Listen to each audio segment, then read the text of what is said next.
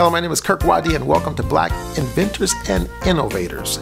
Lift every voice and sing.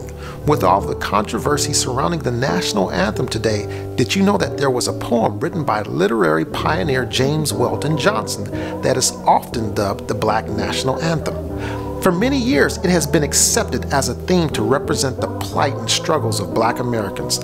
Lift every voice and sing. The poem was originally performed in honor of Abraham Lincoln's birthday on February 12, 1900, and was later set to music in 1905. For many African Americans, singing this song was their way of showing patriotism and hope for the future, considering the plight of racism that we face.